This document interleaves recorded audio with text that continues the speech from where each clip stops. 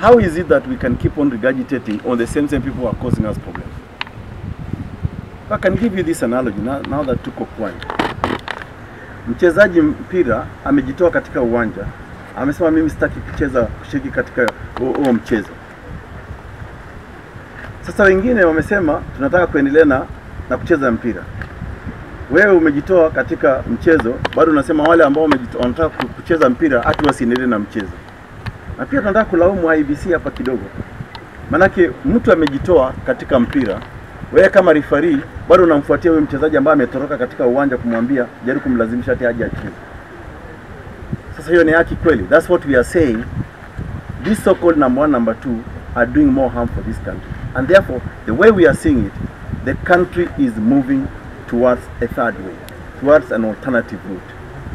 Because our programs and policies on how to change this country have not changed.